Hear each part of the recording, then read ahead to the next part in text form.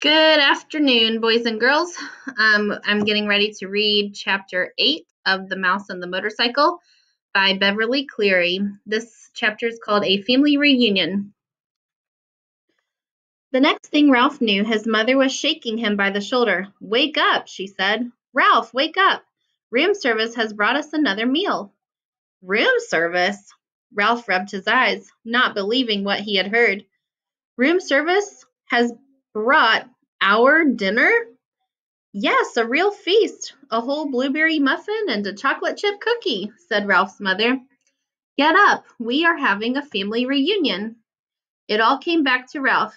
"Oh, room service," he said, understanding at last. "You mean the boy Keith. He is room service to me." Ralph's mother sounded happy and carefree. Ralph sat up. Already his aunts and uncles and many squeaky cousins were arriving by the secret paths in the space between the walls. It was a long time since anyone had enough food for a family reunion, and there was rejoicing in the mouse nest for everyone but Ralph. He was thinking of the motorcycle he had lost and the promise he had broken. He had a dull, heavy feeling in the pit of his stomach, and he did not feel like celebrating. "Why, there's Ralph," squeaked his Aunt Sissy, who thought she was better than the rest of the family because she lived in the bridal suite, where she led her relatives to believe riches of rice fell to the carpet when the bride took off her hat and the groom shook out his coat.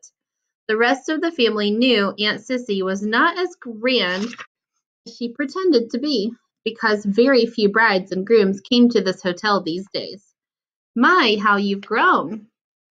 Ralph never knew what to say when people told him how he had grown. "Well, well, if it isn't Ralph," said Uncle Lester, who had a nest inside the wall of the housekeeper's office, where the maids dropped doughnut crumbs every morning at 10 o'clock when they had their coffee. "What's this I hear about you riding up and down the halls on a motorcycle?" Uncle Lester had a way of saying the wrong thing at the wrong time. "My land, a motorcycle," said old Aunt Dorothy. "Isn't that pretty dangerous?"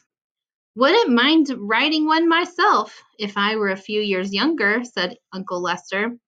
All the little cousins came crowding around Ralph. "Show us your motorcycle," they squeaked. "We want to ride it." "Come on, give us a ride on your motorcycle, Ralph, huh, Ralph? Come on, Ralph, please."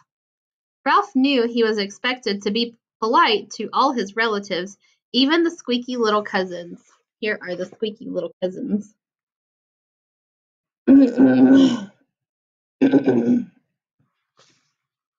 "Well," embarrassed and ashamed, he looked down at the floor. "I sort of lost the motorcycle in a pile of sheets and pillowcases." "Lost the motorcycle? Oh, Ralph," cried his mother, genuinely alarmed. Ralph knew what she was thinking. Did this mean the end of room service? Did she have to go back to pilfering crumbs for his brothers and sisters? "That's a young mouse for you," said tactless Uncle Lester. "Can't take care of anything. If anybody asks me, I think it's a good thing he lost it." And Aunt Dorothy, said Aunt Dorothy, "riding a motorcycle is just plain foolhardy." All the little cousins looked disappointed and sulky. "I don't think he ever had a motorcycle," said one.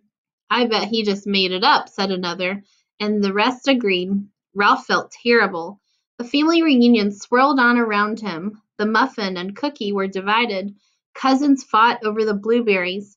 Uncles, usually overweight uncles, asked for second helpings. Everyone talked at once. The little cousins finished their dinner and went racing around the mouse nest. The aunts and uncles raised their voices to be heard above the racket their children made. Suddenly, there came from the knothole a noise that drowned out the squeaks and squeals of young mice at play. Shh! Not a mouse moved. They looked at one another, too terrified to speak. "Psst! Hey, Ralph, come on out," whispered Keith at the entrance to the mouse nest. Ralph's mother gave him a little shove, but no one spoke. With heavy feet, Ralph walked to the knothole, but he did not go out into room 215.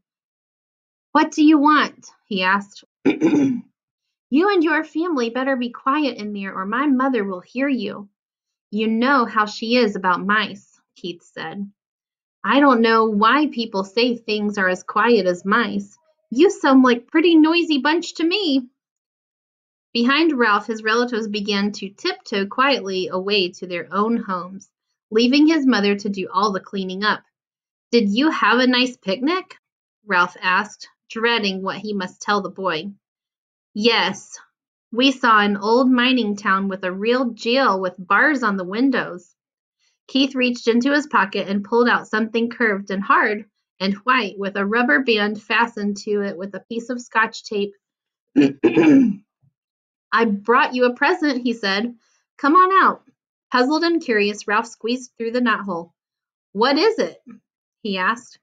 Whatever the object was, he had never seen anything like it. Half a ping-pong ball I found down in the game room, said Keith. See, I padded the inside with thistledown and anchored the rubber band to the top with Scotch tape. What for? Ralph did not understand. A crash helmet for you, Keith said that. A crash helmet for you. Keith set the half ping-pong ball on Ralph's head and slipped the rubber band carefully around his whiskers until it rested under his chin. There, that's just right. You need it big so there will be plenty of room for your ears. When you ride a motorcycle, you need a crash helmet. Ralph peered at Keith from under his new crash helmet, which rested lightly on his head. He knew he looked every inch a motorcycle racer, but never in his whole life had he felt so ashamed. He longed to crawl off into his hole and never face Keith again, but his conscience, which until now he did not know he had, would not let him. There was nothing to do but stand there in the fine new crash helmet and confess. You might as well know, he told Keith. I lost the motorcycle. Lost the motorcycle? Keith, who had been kneeling, sat back on his heels. But how? I rode it by mistake into a pillowcase in a heap of linen on the floor, and it got dumped into the laundry hamper, confessed Ralph. You rode it into the pillowcase? Repeated Keith. But you weren't supposed to ride it in the daytime. You promised. I know, agreed Ralph miserably. I didn't exactly mean to ride it. But you did. Keith's voice was accusing. Well, you see, the maid was vacuuming under the bed and began Ralph and stopped. Oh, what's the use? I wrote it and I lost it and it's probably gone to the laundry room by now, and I'm sorry. The boy and the mouse were silent.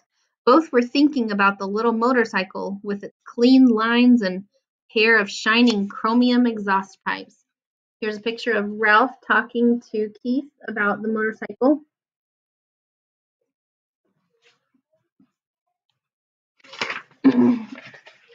That motorcycle was my very most favorite of all my cars, said Keith.